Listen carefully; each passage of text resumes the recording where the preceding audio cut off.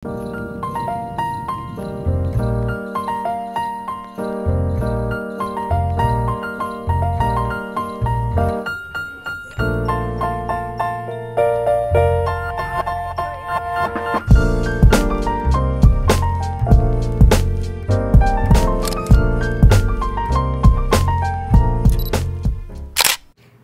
everyone and welcome to Vlogmas Day 2.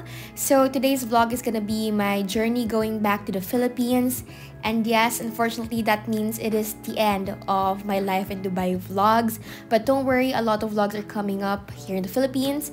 And yeah, later on you'll see my going away dinner, and also later on I'll be sharing my requirements and travel experience traveling during the pandemic. So if you're interested, stay tuned for that and enjoy today's Vlogmas.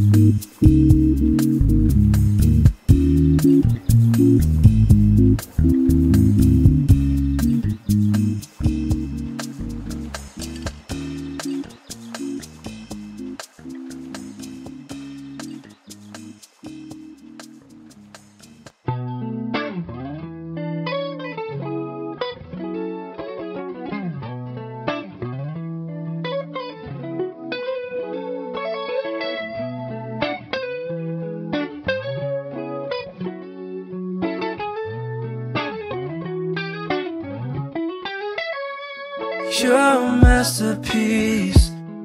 My clothes look real good on your t-shirt with the rainbow stripe. And our time is a luxury, oh so sweet your company. Let's get each other up to speed.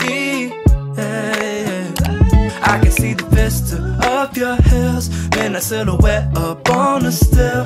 Dolly brush stroke with the canvas gel.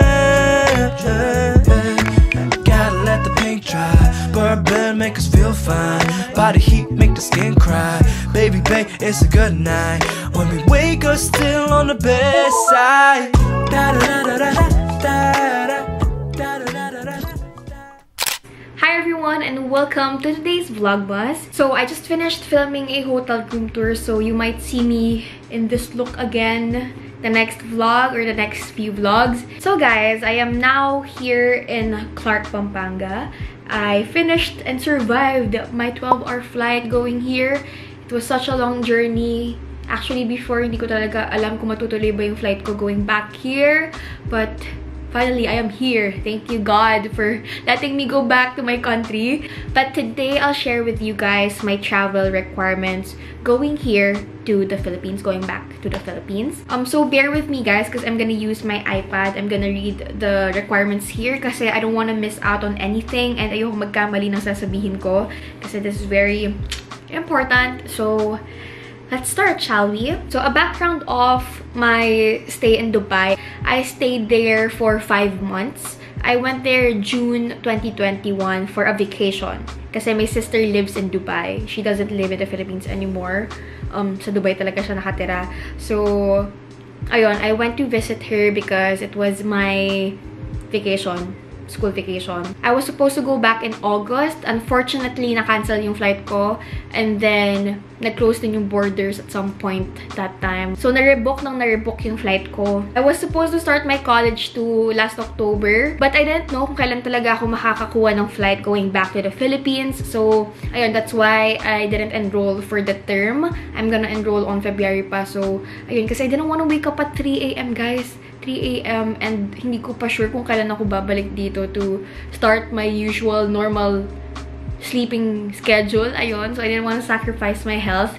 Anyways, late October, nakakuha kami ng booking for CLARK on November 27. And mid-November, na-cancel siya. And then, the next day, we called Emirates. We asked them kung fully booked ba talaga or na-cancel ba talaga yung flight. They just said na, no, but there will be a little bit of inconvenience kasi we're gonna go to Cebu first before going to CLARK.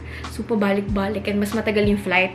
But, ayun, hinayaan na namin, kinuha na namin yung flight kasi marami din akong kailangan tapusin dito sa Philippines. Like, for work, for YouTube, for my studies as well. So, ayun, we decided to take the flight.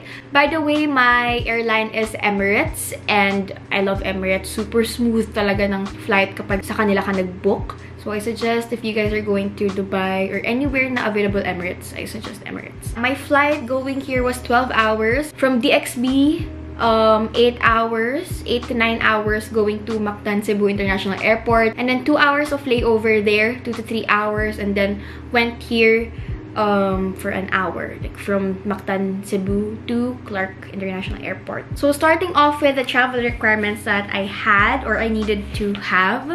First, I need a quarantine hotel booking. I personally am not yet vaccinated, guys. Kasi noong June, I was waiting to get vaccinated, but Metro Manila area pa lang yung may vaccine that time. After 2-3 weeks, saka lang dumating sa Laguna yung vaccine, so I didn't get a chance to get vaccinated right away. And then when I went to Dubai, tourist ako, so I couldn't get the vaccine. For 14 years old below, I think you can, but for 15 years old above, you can't. So, ayun.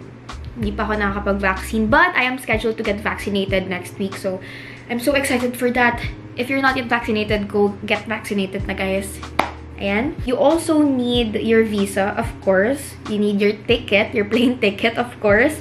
And you also need the One Health Pass, which is really important. It's a QRO that you need to fill up before going to the airport from where you're departing from. You also need a vaccination card and an RT-PCR as well. Your vaccination card is optional. I mean, it's not optional, but if you're not yet vaccinated, it's okay. But a must is your RT-PCR. You should have done that like within 72 hours before your flight. So I did mine 48 hours before my flight para safer. But yeah, the One Health Pass is really important. If you're gonna be in quarantine, you need to register your COVID test via PADLAB. They're also gonna give you a QR code and they're gonna check that once you arrive here in the Philippines. You also need to download the Trace app. For me, hindi naman siya tiningnan. I downloaded it pero hindi naman siya tiningnan. I'll organize them for you guys in the description box so that you can easily access them. For the hotel booking, by the way, guys, if you're going to NAIA, go to NAIA's website and check out kung saan yung mga registered nila na quarantine hotel accommodations. For CLARK, I went to CLARK International Airport's website and so on to other airports. Also, guys, even though sa Emirates ako nakabook, I also look into PAL's website kasi I feel like mas accurate yun. And 6 days yung quarantine ko. 6 days, 5 nights. And I feel like it depends on your age. I feel like for senior citizens, mas matagal yung quarantine if ever you're not yet vaccinated or you don't have your RT-PCR. I think it also depends on the country of origin. For example, ako, galing ako sa UAE, which is in the green list. So, mas reduce yung quarantine for me, even if I'm not yet vaccinated. But yeah. So, for me naman, for the RT-PCR, they just called me kanina. By the way, they're gonna come here tomorrow, PADLAB. They're gonna test me here in my hotel, and then the result will be the next day na. It's for 2,500 pesos. The room, it really depends. I will put the list of the accredited hotels that you can book at in the description box for Clark, kasi I'm not sure kung ano yung sa Manila, but for Clark, I'll put it in the description box. There are cheaper alternatives compared to this hotel. They also have promos, by the way, mga accredited na hotels. They have promos na may kasama ng meals. For me, sa booking ko dito sa hotel ko, although I upgraded, okay pa din yung price kasi may kasama na siya na food.